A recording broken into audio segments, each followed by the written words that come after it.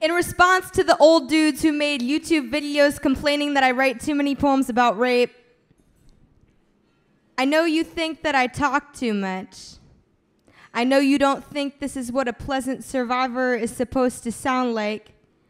I know you are threatened because I am a thunderstorm of a woman with so much to say. Do you know how long it took me to say anything at all? Sometimes I worry I write too much about assault.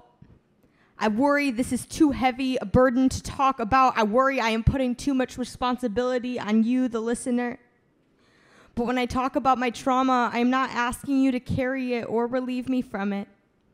I am just asking for it not to be too heavy for a conversation. This experience takes up so much space inside of me.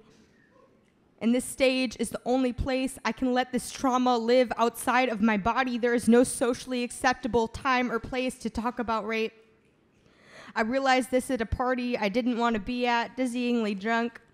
Someone asks how I'm doing, and his name spills from my mouth into a puddle of vomit on the floor, and I apologize and apologize and apologize until the host says, "Shoot, girl, is sorry the only word you know how to say?" Suddenly, I am the embarrassed girl crying in the bathroom at the party because I made the mistake of speaking about what happened to me at what was supposed to be a happy occasion. I am afraid to wear my recovery too publicly. I've noticed that people only stopped calling me victim and started calling me survivor when I stopped talking about it. And I have stopped bringing flowers to the grave of the teenager I used to be back when I had orchids in my hair and polka dots on my shoes bubbling over with light. I used to refuse to wear the dress I was assaulted in.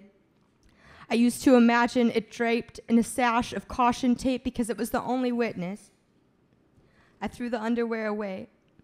I didn't want to write a statement or file a report. I wanted to take a shower. I wanted to scream, my statement is that I stayed here in this body, but every day I find new ways to heal. I wear the dress I was assaulted in, and I don't associate it with him just to remind myself he does not own a single fucking part of me. I found a way to heal through the poetry. This stage is the only place I could tell my story where it wasn't a burden I was putting onto anyone. This stage is where I learned to stop hoarding my suffering, and I could give a fuck about a slam score. This is me healing. This is me reclaiming ownership over my body. This is the only place I have control over the narrative, and he cannot interrupt me.